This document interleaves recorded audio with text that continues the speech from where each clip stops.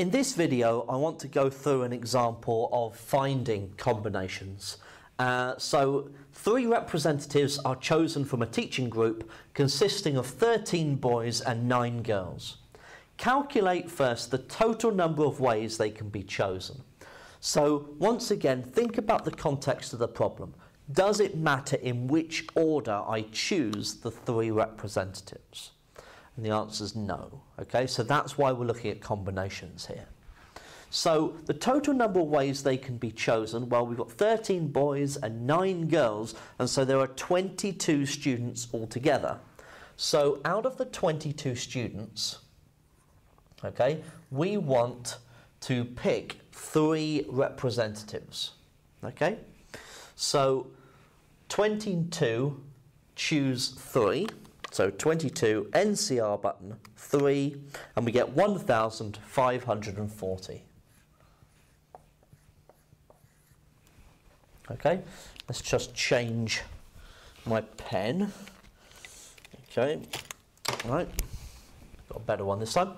Okay, so calculate the number of ways of getting each of these selections.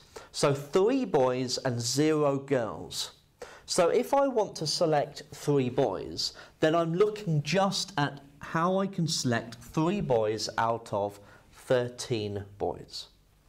So I would look at 13, choose 3, okay, and I would then multiply that by the number of ways that I can choose 0 girls. So there are 9 girls in total, and I want 0 of them. So 13 choose 3, so 13 NCR 3 gets me 286, and 9C0 is 1.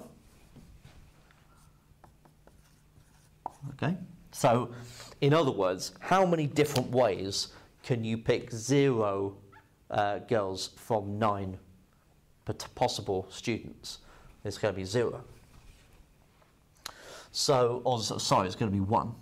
So any number here, and you get C 0, you will find that it is 1.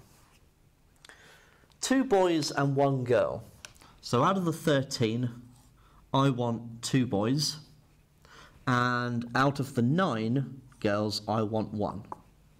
And I multiply those together. So 13 NCR2 is 78, and 9 NCR1 is 9. So 78 times 9 is 702. Now what you should find is that any time that this number is 1, then NCR of, well, 9 NCR1 will be 9, 10 NCR1 will be 10, 1,000 NCR1 will be 1,000. Okay? So just keep that in mind when you're doing these calculations. So now I've got, out of 13, choose 1, which I know is going to be 13. And then out of 9 girls, I want to choose 2. So I have 13 times 9 NCR2 is 36.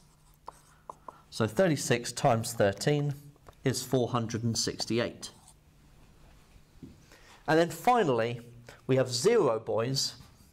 So 13 NCR0, which I know is going to be 1. And out of the 9 girls, choose 3. So we have 1 times 9 NCR3. So 1 times 84, which is 84. So these are the number of possible ways of selecting these people. Okay?